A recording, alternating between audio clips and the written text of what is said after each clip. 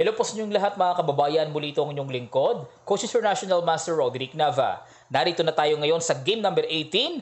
After game number 17, ang score nila ay 10-7. Ayan, so 3 points pa rin ang lamang ni Fischer kay Spassky. Ano naman kaya ang gagawin ditong facing ni Spassky? Kay Spassky kasi yung pressure side eh. Samantalang si Fischer, medyo lagi siyang mayroong pabor sa tabla eh. Pag natatabla niya, nakakaraos ang round, eh papalapit siya ng papalapit sa tagumpay. Yan ang ating oobserbahan ngayon. Sa mga hindi pa nakakapanood ng games na na-analyze na natin sa match nila, ay makikita nyo lang po ang links sa description below. Okay, so tinanak agad natin. Fischer played E4, Spassky played C5. Ayan. Spassky naman ngayon ang nagsisilyan, obligado ng maging agresibo. Nag-knight F3, D6, knight C3, nag-knight C6, nag-D4, ayan, open Sicilian, nag-C takes D4, knight takes D4, nag-knight F6, nag-bishop G5, ayan, approaching Sicilian Richter Rouser.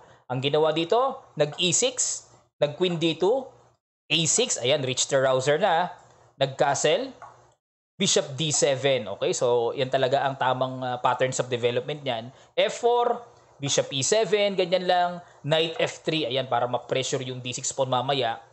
Nag-B5 talaga dyan para may pressure kaagad ang black. Nag-Bishop takes F6 na kaagad. Naalala ko tuloy yung laro ni, ni Elizabeth Harmon, di ba? Doon sa The Queen's Gambit sa Netflix. Nag-Bishop takes Knight si Elizabeth. Ang pinang-capture, Bishop. Pero hindi ganitong similar Parang naalala ko lang yung kumapture sa F6. Nagpa-flashback sa akin yung The Queen's Gambit na yan kasi sikat yun eh.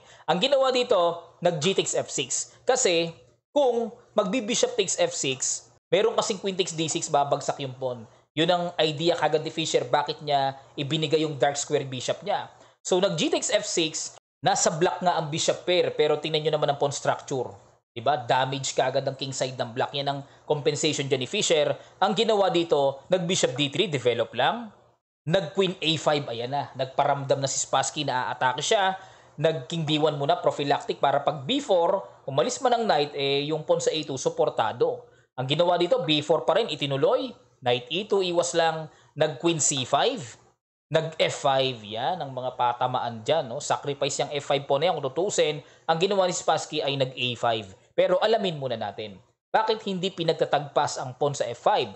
E takes F5, E takes F5, Bishop takes F5, may Bishop takes F5, Queen takes F5, meron kasing Knight FD4. Ayan. So dito, kung bibilangin nyo ang pawns, 1, 2, 3, 4, 5, 6. Sa puti, 5 pawns lang, di ba? Pero double pawn pa rin naman yung sa F. In effect, isang pawn lang din ang role niyan. Tapos medyo bungi-bungi pa yung mga squares, delikado dito. Okay, decisive advantage ang white dito. Positional decisive advantage. Kaya dito ang ginawa ni Spassky, minabuti na lang niya na mag-A5, nag-Knight F4, ginamit yung F4 square kasi nga naka-F5 na. Nag-A4, ayan, talagang agad na nagmamadali si Spassky na maihatid niya ang pressure kay Fischer. Ang ginawa dito, nag-Rook C1, pang-abang lang. Kung mag-B3, C takes B3, magkakaroon ng discovered attack sa Queen. Ang ginawa dito, prepare lang din, Rook B8, nag-C3. Hindi na nakatagal si Fischer. Sige, gawin mo na ang gusto mo, parang ganon. Nag-C3 na, nag-B3, nag-A3, kinulose na. At nung ma-close, wala nang pressure dito sa king position ni Fischer, clear advantage na ang binigay sa kanyang evaluation. At dito, nag-Knight E5, Rook HF1, nag-Knight C4, Bishop takes C4, Queen takes C4, nag-Rook CE1. Okay, so dito ay nananatili pa ring positional advantage ang white. At dito, nag-King D8 yun. Medyo alanganing daw na positional move yan ni Spassky. Ang tira lang daw na the best dyan ay E5. Ayan, hahayaan talaga na patungtungin yung knight sa D5 pero mayroong bishop C6. So equal. Naglalaro sa equal to slightly better ang white. Okay, pero okay daw ang black dyan.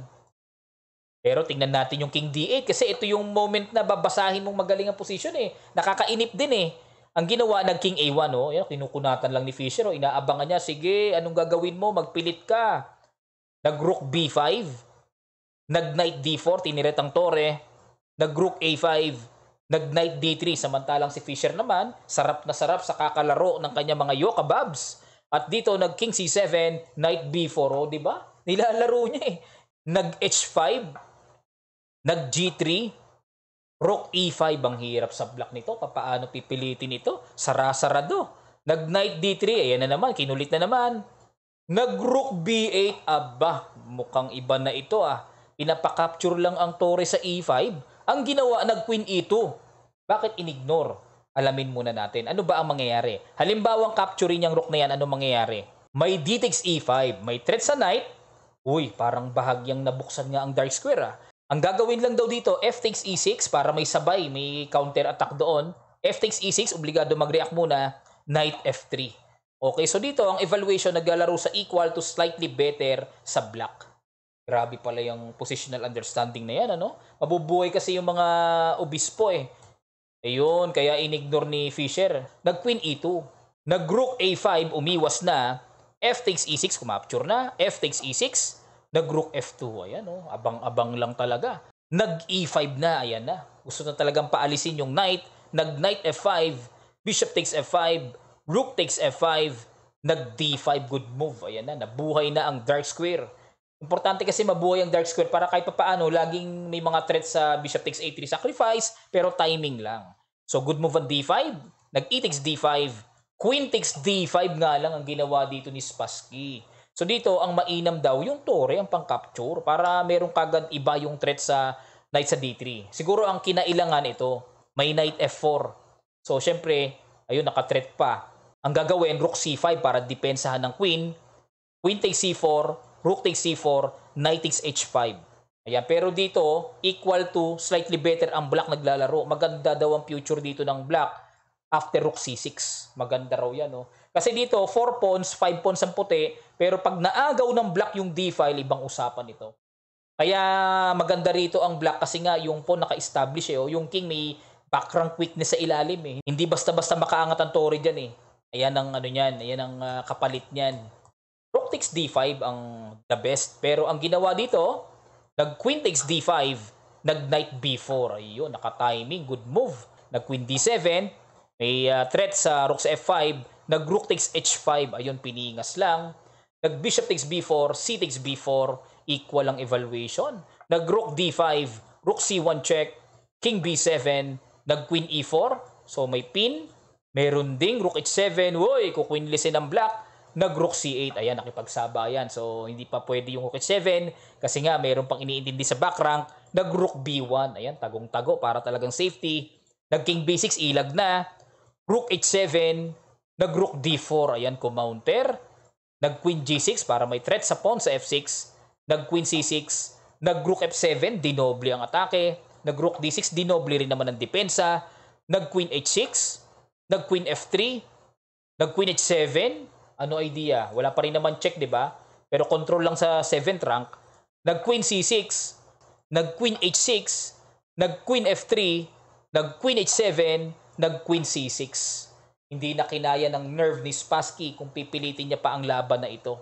Okay, wala na rin naman kasi exposed na naman ang king ni Spassky. Baka mamaya masama pa ang kahinatnan pagka pinilit pa niya, matalo pa siya eh. Lalong lalayo ng milya-milya ang lamang ni Fischer. Okay, so dahil nagtabla uli ito, ang score na nila after game number 18 ay 10.5, 7.5. Ano naman kaya ang nangyari sa game number 19? Ia-analyze natin yan at pag natapos, ia-upload ko ulit para mapag-aralan natin. Maraming salamat muli sa inyong matigang panonood. Sana natuto kayo sa game na ito at kung kayo ay natuto, please like the video at sa mga hindi pa nakakapag-subscribe, subscribe na kayo at click nyo notification bell na all para lahat ng ating mga bagong videos ay ma-update kaagad kayo. Kung kayo ay mayroong mga suggestions and comments dito sa game na inanalyze natin, paki-comment nyo na lang po sa section below. Muli ito ang inyong lingkod, Coach International Master Roderick Nava. God willing ay magkita-kita pa tayo sa mga susunod pang videos.